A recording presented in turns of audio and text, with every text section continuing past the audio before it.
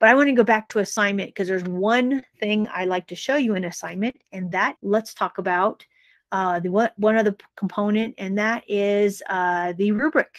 So let's go look at the rubric real quick. So if I click create, and then I'm going to click create an assignment, and I'm just going to put whatever name in here. I'm not going to add any of this stuff to it. I'm not even going to add a topic to it, which is like way against what I tell people, but I want to get to that rubric piece. So right here, this says rubric. When I click it, I can create a rubric. And once I've created one rubric, then I can reuse a rubric. If I say reuse a rubric, it's going to show me, oh, you don't have any rubrics in this practice classroom. Do you have one in your new Google Classroom? Oh, I sure do. I have one that I did yesterday. So I'm going to click on this one, and I can hit select because I already created that rubric. But what if I want to create a brand new rubric? Brand new. So I click rubric, create rubric. And now what I'm going to be able to do is I put the title of that rubric in here.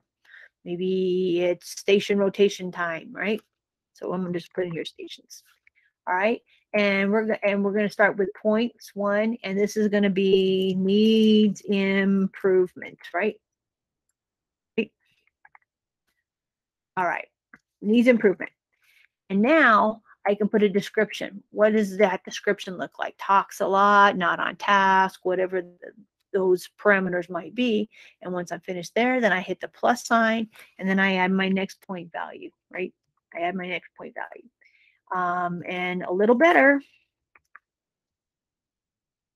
And then my description is more on task, completed at least one assignment, whatever. And then I add my next point value, which is going to be 3. And okay, not bad, right? Again, I add those descriptors, and then I add another one, 4, and I move on from there. Okay, move on. I can add as many as I want, but if I wanted just to leave this, I'm going to just put on here great, right? And that's it. Okay, and it says 6 points on here. I'm like, I don't know why it's changing. It must be my keyboard. All right, so now I've got my rubric ready to go, and I'm going to click up here the big blue button that says save. Click it, and now it has saved it in there. So when students get to this assignment, they're going to click on the rubric, and they're going to see the rubric that's going to help them to determine what they need to do for that assignment. This is very helpful when you want to try to clone yourself, and because you get that question 80 times. Well, what do I need to do to get a 5? What do I need? And you're just like, okay, I've answered that question 20 times already. But if you put a rubric in there, then you don't have to. You just say refer to your rubric, right?